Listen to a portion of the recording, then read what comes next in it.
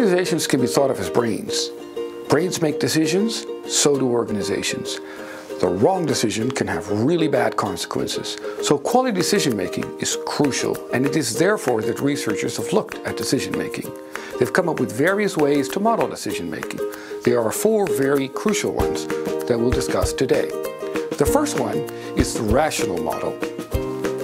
The second one we're going to talk about is bounded rational decision making. The third is the bureaucratic politics model. And the fourth is the garbage can model. Very crucial.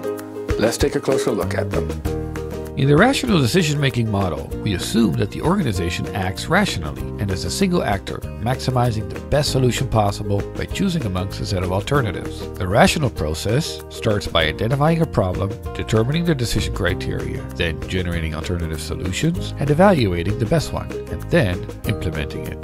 The bounded rationality model of decision-making recognizes that there are all sorts of constraints that make it very difficult to maximize a solution. Therefore, people will come up with a satisfactory one as opposed to a perfect one, given the constraints they operate under. These constraints could be time constraints, mental capacity limitations, the availability of only limited information and resources, as well as personal and social constraints. Intuitive decision-making represents a version of this bounded rationality model. The bureaucratic politics model is really a combination of the bureaucratic and the political one. In the bureaucratic model, organizations have developed standard operating procedures for deciding on matters, so that the wheel does not have to be reinvented each time. When matters have no standard operating procedures for dealing with them, that's when the political model kicks in. This model recognizes that the organization is not a single actor, but composed of various factions that pursue different goals. A decision represents the outcome of bargaining and power play between these factions. Cohen, March, and Olson developed the garbage can model. It really treats decision-making as a black box, in the sense that we don't understand how the process itself actually occurs. Problems, solutions, participants, and opportunities for making a choice are mixed together, shaken around, and then we might arrive at different combinations. One of these may be that some problems are resolved.